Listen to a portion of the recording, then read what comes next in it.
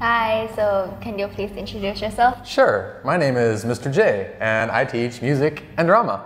So we did some research and we stalked you, and we want to know, how do you get your ideas for your songs? So usually when I decide I'm going to do a new project, I brainstorm as many ideas as I can. So I might write like a whole bunch of song titles down, like maybe 50 different song titles that I like, or something like that. And so I'll write a chorus every day for maybe a week, and then I'll pick the best one. So I don't write the song all the way start to finish. I just brainstorm lots and lots of ideas and then pick the best one or two or three that I think are gonna work. And so then when I find the ones that work, then I complete them into full songs. So which one was the hardest to compose?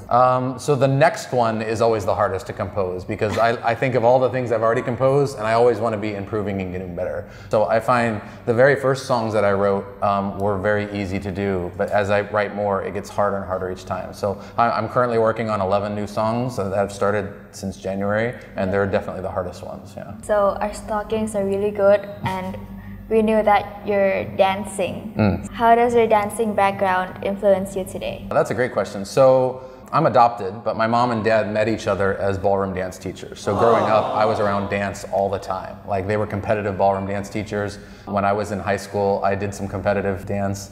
So ballroom dancing was always really important to me. And I actually danced before I ever even played music. So I think it helped with my sense of rhythm and pulse and things like that. But yeah, I enjoy watching dancers and dancing. It's been a long time since I've danced, but a special memory for me, I guess. Okay, so let's talk about your cats. Of course, let's talk about our cats.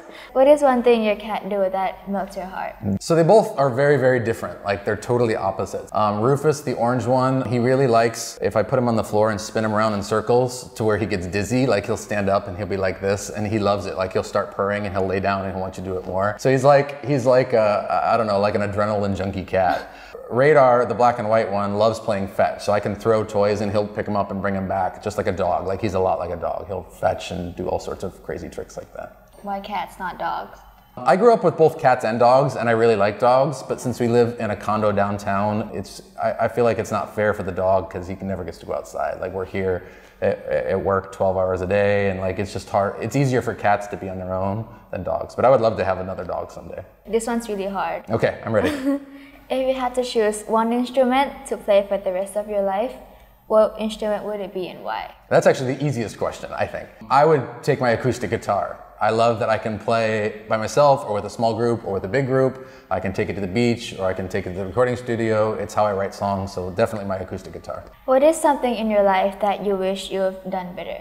I mean, there's lots of things. I feel like I wouldn't change a lot because those experiences kind of made me who I am. They made me a better person. But I was a really bad student in middle school and high school. Like, I was such a bad student in 6th grade that my parents pulled me out and homeschooled me for a couple of years to like get me right. And then in high school, like, I had a really low GPA, like a 2.9 or something like that. But like, the longer I was in school, the more I figured out that like just doing a good job reflects on me, and it's actually a lot more fun to do a good job than to always be behind and stressed out and like having bad grades. So like, by the time I got to grad school to do my master's degree, I had a 4.0, and I wish I would have figured that out sooner, because I would have had like more scholarships and like it would have been more fun. It was just like, it was so stressful to do a bad job in school, and it wasn't worth it.